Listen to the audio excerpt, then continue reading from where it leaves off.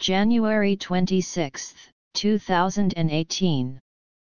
Look again and consecrate.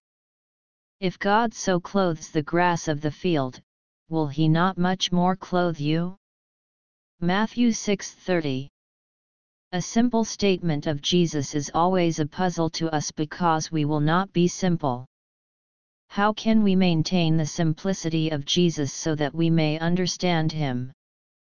By receiving his Spirit, recognizing and relying on him, and obeying him as he brings us the truth of his word, life will become amazingly simple. Jesus asks us to consider that if God so clothes the grass of the field, how much more will he clothe you, if you keep your relationship right with him?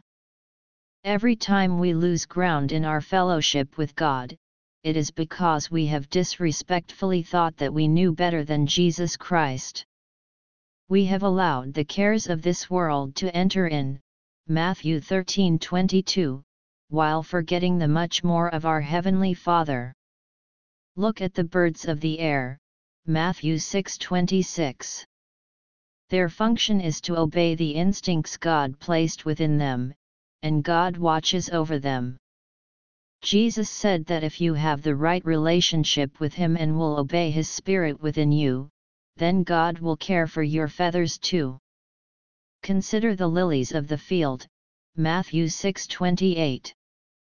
They grow where they are planted. Many of us refuse to grow where God plants us. Therefore, we don't take root anywhere. Jesus said if we would obey the life of God within us, he would look after all other things. Did Jesus Christ lie to us? Are we experiencing the much more he promised? If we are not, it is because we are not obeying the life God has given us and have cluttered our minds with confusing thoughts and worries. How much time have we wasted asking God senseless questions while we should be absolutely free to concentrate on our service to him? Consecration is the act of continually separating myself from everything except that which God has appointed me to do. It is not a one-time experience but an ongoing process. Am I continually separating myself and looking to God every day of my life?